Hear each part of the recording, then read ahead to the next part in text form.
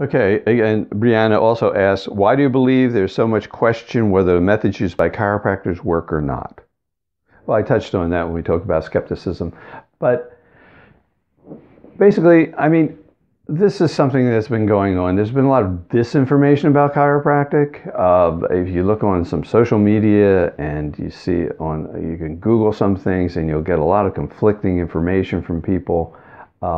There's been a lot of pressure from the outside on chiropractic. There's been a lot of crazy politics within the profession. But somehow the profession has lasted 125 years and we're doing better than ever, and people accept chiropractic care more than ever.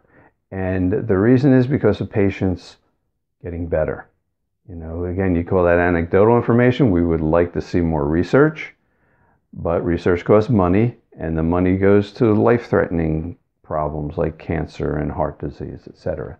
So over time, we're going to have more and more research. There is quite a bit of research. And another problem is we don't get it out there as well as we should be able to get it out there.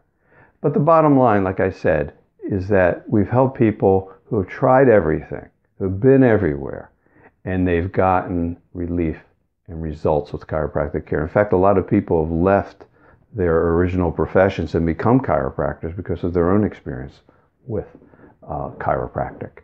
So, you know, the reasons, there's not as much questioning as there used to be, because chiropractors are being more and more scientific and being more results oriented than ever before. Okay.